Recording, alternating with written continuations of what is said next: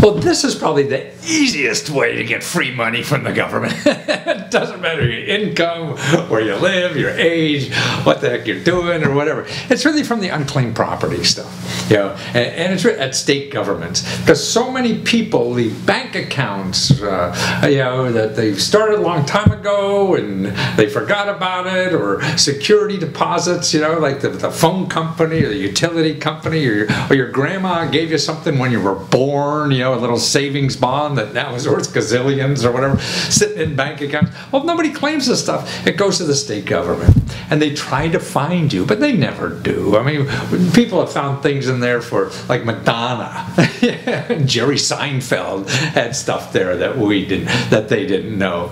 Actually, our family does it. My wife found like $3,000-4,000 or something like that, or $1,500, something like that, for her mom. You know, just going through, you put in your name, and then out it comes. I found like, I don't know, it was about $500. A woman who I worked with in writing books, she would go at Christmas time and take all her relatives and put their names in, and come with little gift wrap packages for Christmas. Look, I'm giving you $400, and tells them where they got the money. I found it for you. Yep.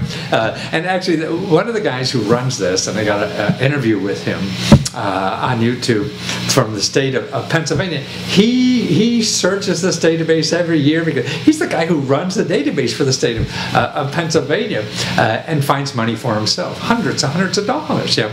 And so it's easy to do. It's fun to do.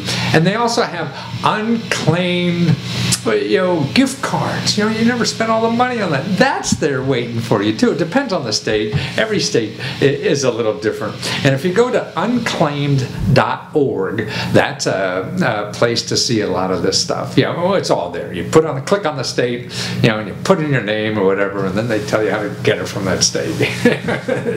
So just money, it's sort of like stuff you left in the couch cushions or something like that.